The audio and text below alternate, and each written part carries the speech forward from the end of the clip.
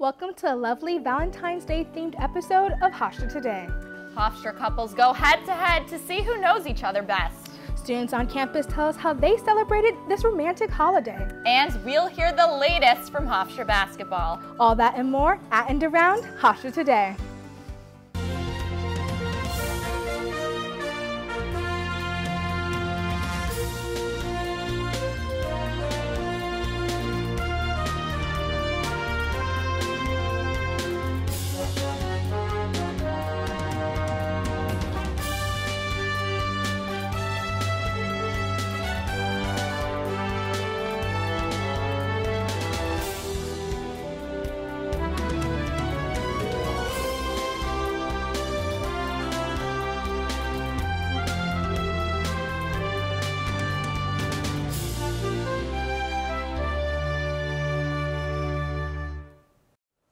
Hello again, I'm Gabe James. And I'm Amelia Sack. Welcome back, guys. I love the new intro, by the way. It's just so gorgeous. Gabe, how are we feeling about it being our last semester here? You know, part of me just refuses to believe that it's real. I can't believe that we're here already in our last semester of undergrad. But how are you feeling, Amelia?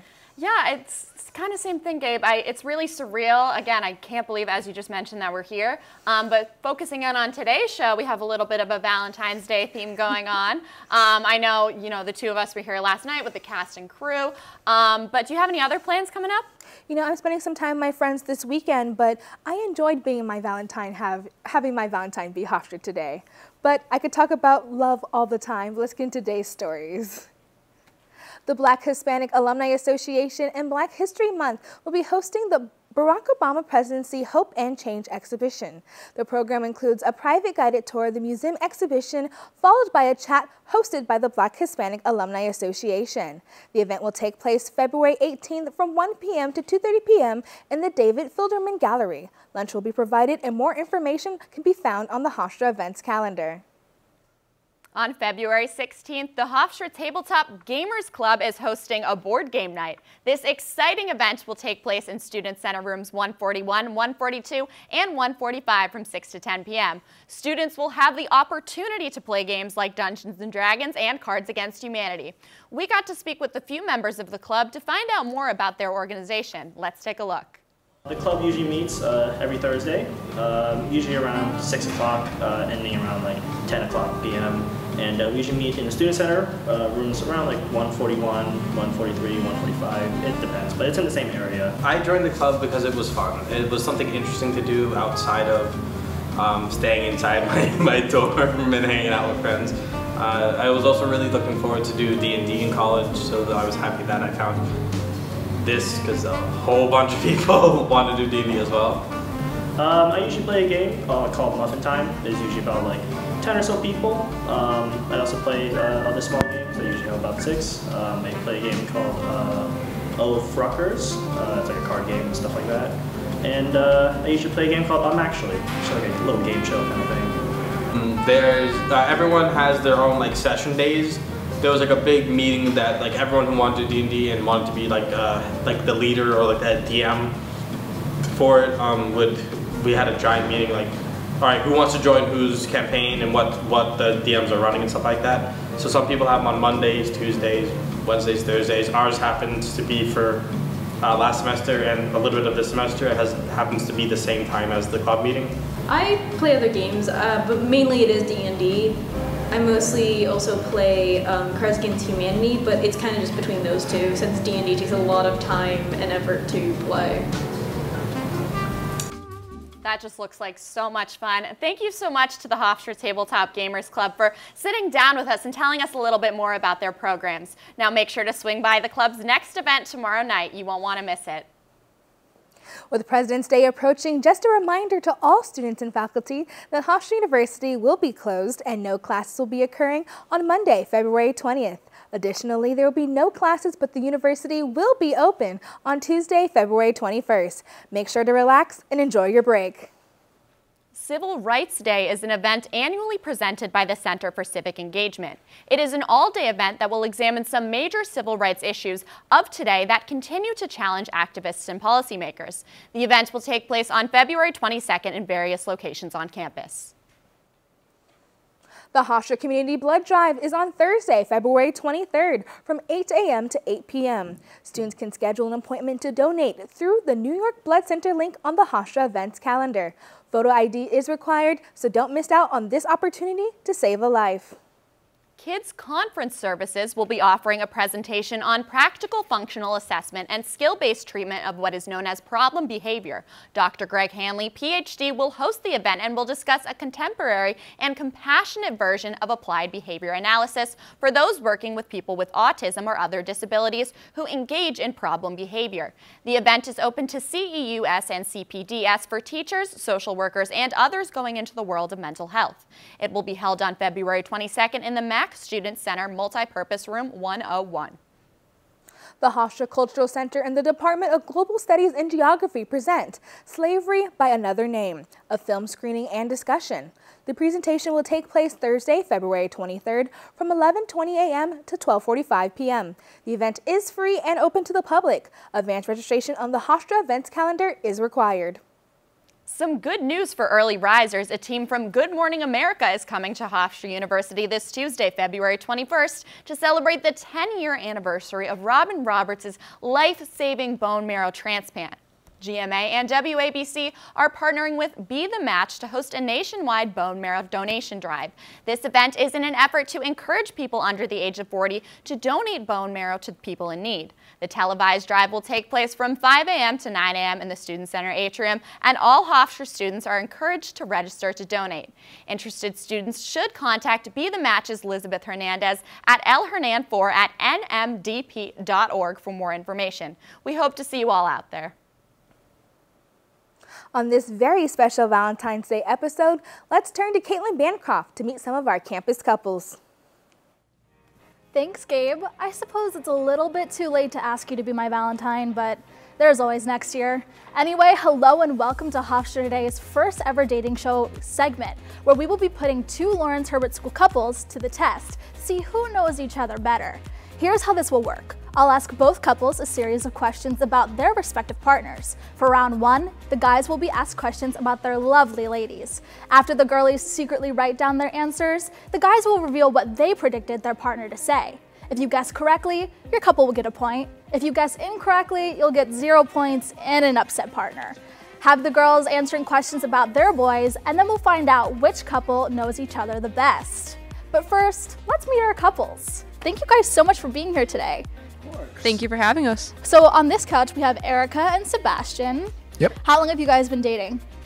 4 years. Wow, what a milestone. I'm so proud of you guys. And then on this couch over here, we have Nicole and Danny. Nice to see you again. Nice to see you. Nice to meet you. Nice to meet you. How long have you guys been together? 7.5 months. 7.5 months. Well, not quite 4 years, but you'll get there before you know it. Trust me, you don't want to rush it. Well, thank you guys so much for being here. Now let's go back to you, Gabe and Amelia. I can't wait to see these couples put their love to the test. But first, we'll be taking a look at some national news. Stay tuned to Hofstra Today.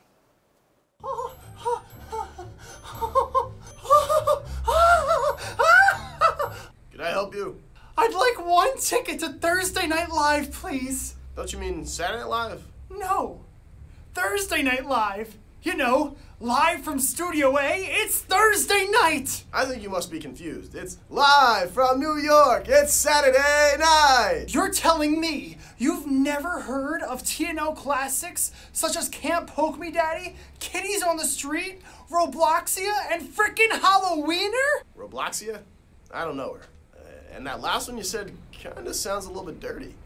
Are you sure you can do that on broadcast TV? Well, has Saturday Night Live ever won an Emmy? We've won 86. So, you want tickets to Saturday Night Live or not? No, but I'll take one to Thursday Night Live.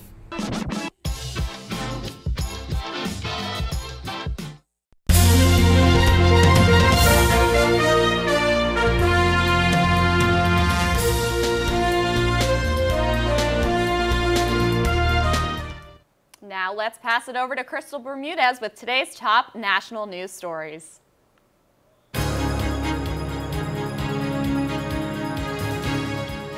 Former South Carolina Governor and UN Ambassador Nikki Haley has announced her campaign for president. Haley is the first major Republican rival to challenge former President Donald Trump for the GOP nomination. In her announcement video, she asserts that she will fight back against quote-unquote bullies and may be the only woman in the Republican presidential field. If she receives the nomination, she will become the first woman and the first Asian American to be nominated by the Republican Party for president. 3 students were killed and 5 were injured at a Michigan State University shooting Monday night. The shooter, believed to be Anthony Dwayne McCrae, died from a self-inflicted gunshot on Tuesday, and his motive is still unclear. The victims include Alexandra Verner, an athlete, Brian Fraser, a fraternity president, and Ariel Anderson, an aspiring pediatrician. The 5 wounded students are in critical condition and are being treated at E.W. Sparrow Hospital. And the United States military has claimed to recover key sensors from a suspected Chinese surveillance balloon that was shot down on February 4th. These sensors are assumed to be used for intelligence gathering, but the balloon has been denied by Beijing as a spy vessel. However, its presence in U.S. territory has put noticeable strain on the ties between these two parties. The U.S. Defense Secretary Lloyd Austin has reassured the public that these objects do not present any immediate threat. In this Valentine's Day, Hofstra students had some mixed opinions on how they feel about the holiday. Let's bring it over to Sarah Ng to hear what students had planned this Valentine's Day. I'm Sarah Ng, and we're here in the cafeteria to report on how Hofstra students are spending their Valentine's Day. Do you have any Valentine's Day plans this year? Well, actually, Valentine's Day is my birthday, so probably just going out to dinner with some of my friends. I'm taking my girlfriend to a very nice Italian restaurant, not that far away from Hofstra, so it's going to be nice. We're going to have a good time, eat a lot of good food. My friends and I are going to do a polar plunge. I am single, so I will be just buying some roses for my friends who are also single to make them less lonely. Well, I do, actually. I'm going to watch the movie Valentine's Day with a group of friends. Very chill. Would you watch a rom-com on Valentine's Day, or would you go the completely other route and go for a horror movie? I don't like Valentine's Day, so maybe horror, but also a good rom-com is fun, you know? Any recommendations? Like When Harry Met Sally, that's a good one, classic. What kind of music would you play on Valentine's Day? What's an artist you think has like romantic music or like would capture the essence of the day? The Weeknd. The Weeknd. Yeah, I feel like The Weeknd produces some good Valentine's Day music. The artist Isabella Love Story, Love in the Name. It works. She just she makes very like pop, very techno, very pumped up music. Do you prefer chocolates or candy hearts? I'm not a big chocolate guy. I'll go candy heart. Candy heart all the way. I'd have to say chocolate hearts, you know. Can't go wrong with chocolate. Dark chocolate, milk chocolate. Chocolates for sure. Definitely chocolate. I would go candy. Candy hearts, yeah. Probably chocolates. Probably conversation. I'm not much of a chocolate person. Chocolate, 100%. No. I like the candy hearts with like the letters on them. No, chocolate. Like the XO. Chocolate. No. Chocolate, chocolate. For Hofstra Today, I'm Sarah Ng. Next up, we'll be bringing you some entertainment news that'll be sure to have you on the edge of your seat. Stay tuned to Hofstra Today after this short break. Hey you! Yeah, you! Have you ever wanted your work to be featured on live TV? Then Director's Cut is the show for you. But Katie, how do I apply? It's easy. Just follow these 3 simple steps. First, go to our Instagram at DirectorsCutHU. And while you're there, give us a follow. Next, click the link in our bio. Finally, select the guest submission form and send us your best work. All submissions are welcome, from your 27s to your senior films.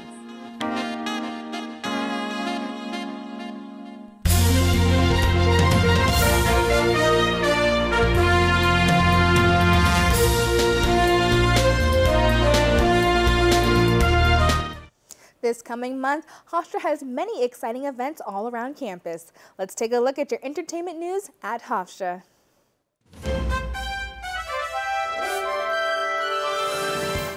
In commemoration of Black History Month, the Lawrence Herbert School of Communication will be holding a screening of the 2022 Best Documentary recipient, Summer of Soul. The film celebrates Black history, culture, music, and fashion. The event will be followed by a discussion with the film's executive producer, Marie-Therese Girgis. The event will be held tonight, February 15th, for free, but advanced registration is required. The Barack Obama Presidency Hope and Change exhibition focuses on topics from the Obama administration, such as 2008 and 2012 elections, health care, the Great Recession, climatic changes, and more. The exhibition will run from now until June 16th from 11 a.m. to 4 p.m. in Filderman Gallery at Hofstra University. The drama and dance department are back at it again with another show that's sure to be spectacular. Introducing Wojciech, a tale of a young soldier who suffers at the hands of a corrupt system. Directed by Royston Koppinger, this performance will be running from February 24th through March 5th. All Hofstra students and staff are invited to attend for free with no advanced registration required. Outside guests can attend with an online reservation. Love is certainly in the air at Hofstra. Let's turn to Caitlin to put some of our campus couples to the test. Thanks, Bella. It's time for our first round of the couples competition. I'm personally so excited. For this round, the men will answer questions about their girlfriends. Who's ready to rumble and bumble? You guys don't look excited. They're scowling at me right now. So my first question, it's an easy one, don't worry. What is your significant other's favorite color? You have about 10 seconds to write it down. No pressure. Okay, Danny's done first, so I'm gonna let you go. Nicole, what is your favorite color? Light purple. Light purple. Does lavender count? I'll count it. Lavender Yeah, it's the same. Counts. Yeah, I think lavender counts. So, Erica, what is your favorite color? Maroon. Maroon! Oh my God, we're off to a great start. Both couples get a point. So my next question is, who is your significant other's celebrity crush? Oh my God, I see some stalled pens. They're like, is it because there's a lot of celebrity crushes or because there's so few? Nicole? So few for me. Am I ready? Are we ready to reveal? Yes, we are. Tom Holland. I wrote Dylan Sprouse. Oh, you were doing so good. All right, Erica, what's your celebrity crush? Jensen Ackles. Yeah, I knew this one. Yay! Amazing, Sebastian. Look at you. No pressure, Danny. So my last question is, what is your significant other's ideal vacation destination? I don't like how much hesitation there was. There was so much hesitation. I'm hesitating. Okay, Sebastian looks like he's done. So Erica, what is your ideal vacation destination? I guess Italy, because I've been talking about that. I went Spain. Well, close enough, I suppose, but no point for you. No point for you. Danny, this might be your redemption. Nicole, if you could book a ticket and go anywhere, where would you go? I would go to Greece. Australia. Oh my gosh. Well, that was kind of a disappointing round. I don't even know who's in the lead because you guys both got that last question wrong, but I think it's Sebastian and Erica. So we're gonna take time to tally up the points, but back to you, Gabe and Amelia in the studio. Stay tuned for this week's weather forecast and hear a little bit about the Crochet Club. We'll be right back after this short break. Hey guys, it's me, Isabella Gomez, filling in for Smokey Bear because he's got more to say than just... Only you can prevent wildfires. Like, if you're outside enjoying a barbecue, don't let a hamburger distract you from fire safety. Make sure you aren't dumping your hot coals or ashes onto the ground because that could start a wildfire. So take wildfire prevention seriously and let's save the world one day at a time. Juntos con Smokey Bear, podemos hacerlo. Go to smokeybear.com to learn more about wildfire prevention.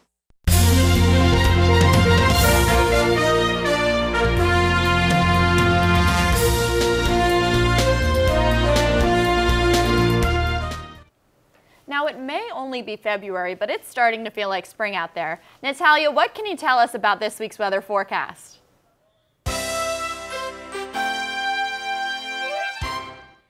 Thanks, Amelia and Gabe. I'm Natalia Swaza, and this is your 5-day weather forecast. Right now, it's a windy 56 degrees at the Herbert School.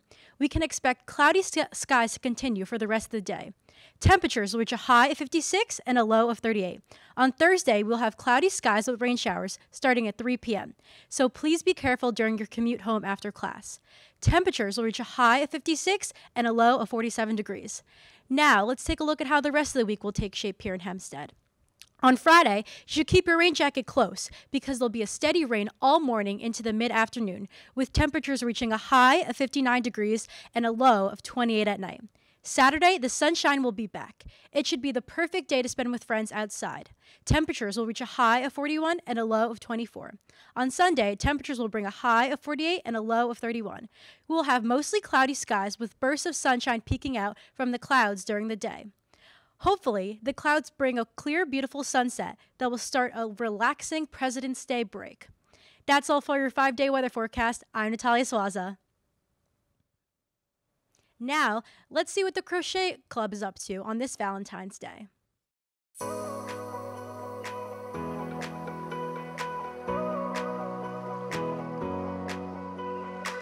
Making crocheted hearts right now.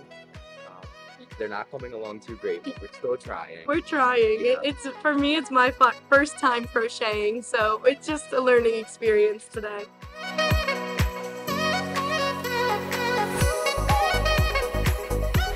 So this is a beanie that I was trying to work on. I really like the yarn. My friend got it for me. Isn't it cute?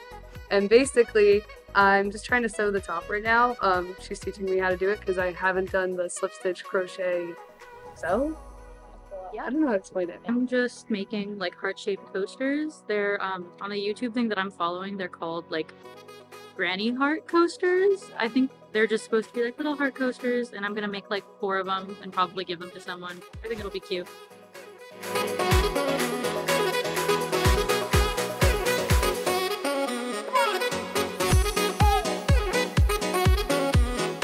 So if you want to pick up a new hobby, I really recommend trying out crocheting. You can come to the club, beginner or not, and we'll have fun and hang out and listen to music and make things and de-stress and everything else that comes with crocheting.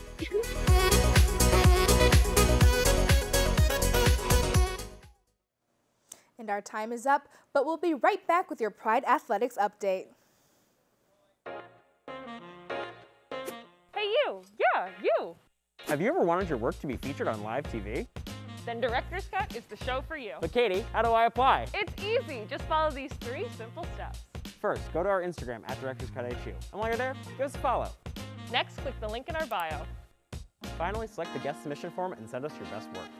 All submissions are welcome, from your 27s to your senior films.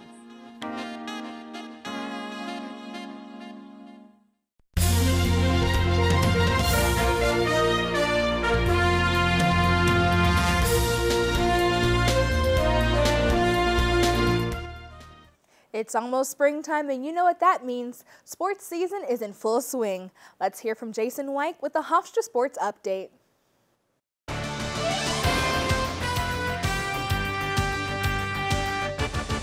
Hello sports fans, I'm Jason White with your Hofstra Today Sports Update. First up, Hofstra men's Lax, who hosted Navy on Saturday. Navy raced out to a 5-1 lead in their first quarter versus the Pride in what looked to be a routing. Early in the second, Griffin Turner scored back-to-back goals, followed by Rory Jones jumping into the mix to get the home side within 1. Midshipmen would score 2 unanswered at the end of the half to make it 7-4. The third quarter saw Navy expand their lead further to 9-4, yet Hofstra refused to quit as it tenaciously scored 4 straight, 3 of which came from Gerard Kane. Somehow, someway, the Pride tied things up early in the fourth. However, Navy would bounce right back with another pair of goals. After swapping goals back and forth, the Pride fell just short 13-12. Next up is the hottest team on campus, the Hofstra Pride men's basketball team, as they continue to excite and have extended their win streak, which is now up to 8. On Monday night at the Mac Arena, the Pride faced the Dragons of Drexel in a convincing 66-52 win. Aaron Estrada, D. Stone DeBar, and Tyler Thomas all reached double digits, scoring 22, 11, and 16 respectively. The Pride also reached 20 wins for the 25th time in program history. Sitting pretty in first place, the CAA is theirs to lose. Last but certainly not least is the men's tennis team. Hofstra won the doubles point and swept all 3 completed singles matches in a 4-0 victory over LIU Sunday night at Sport Time in Syosset. Josh Reynolds and Matthew Garcia started off the night with a win at number 2 doubles 6-2. Ostap Kovalenko and Bo Coltorts followed with a 6-2 win at number 1 to clinch the point. Garcia kept the momentum going in singles as he earned a 6-2 and 6-1 victory at number 3, followed by a 6-4 and 6-3 win from Vincent Torina at the number 4 flight. Kovalenko sealed the deal with a 7-6 and 6-4 win at the number 1 that ended the match. This win was Hofstra's third in a row and improves the Pride's record to 4-2 on the season. That's all the time we have for this segment of Hofstra Today Sports. I'm Jason Wyke. But coming up next, let's send it back to Caitlin one more time to see these Hofstra couples face off during one final trivia test. Thanks, Jason. We are just having too much fun over here. We're in our final round, and the girls will answer questions about their guys. And remember, the team with the most points at the end of this round will be declared the winner and the best couple on campus. What a title. So let's begin. Since I did an easy question for the guys last time, I'll do an easy question for you girls this time. What is your significant other's favorite food? All right, we've got some pondering. All right, it looks like Nicole is done. So Nicole, Danny, let's start with you. What is your favorite food? Salmon. Salmon. I said seafood. Okay, so We'll I count it, feel we'll like count it. that's in the round. Yeah. So I feel like you guys get a point, Ding, which ding, makes ding. it tied. So Erica, Sebastian, what is your favorite food? Mine is bacon. Erica, what did you think his favorite food was? Ketchup. It's either ketchup or eggs. Can ketchup be considered food? Isn't ketchup a condiment? I count it as a food with the mouthpiece. So that's we're gonna say no to that one. All right, so now you guys are in the lead. All right, so speeding along, what is your significant other's zodiac sign? This is very important for the dating age nowadays. Like, if you don't know your partner's zodiac sign, you guys are missing something. Erica is already done, so Sebastian, I don't think spelling counts. Sebastian, dare I ask, what is your zodiac sign? Mine is Aquarius. Aquarius, but spelled wrong. I mean, hey, who needs to know how to spell these days with Grammarly? Moving on, Danny, what is your zodiac sign? Today is actually my birthday, so that means I am an Aquarius. Happy birthday, Danny! Oh my God, and she got it right. I hope you guys have the best time on your birthdays. Thank you so much. And then the last question is, if your significant other could travel to one time period, what would it be? This is a hard one. There's so many eras and decades that I feel like I would want to go back to just for the fashion and the food. So I'll be impressed. But Nicole's already done, so that's impressive. Danny, what time period would you go back to? Ancient Rome. Hey, one more point for the birthday boy proud of team. Erica, Sebastian, what time period would you go back to? Probably the 90s, just to see the tech boom. What did you put? The question right, Mark? All right, so I think that wraps it up. I think Danny and Nicole were the clear winners. Thank you guys so much. I mean, I know it's your birthday, so this is more of a present for you. Thank you guys for joining us. And back to you, Gabe and Amelia in the studio. Thank you all for tuning in to the first episode of Hofstra Today this spring semester. Make sure to follow us on Instagram, Facebook, and our new TikTok at Hofstra Today for some fun video updates. Until next time, that's all at and around Hofstra Today.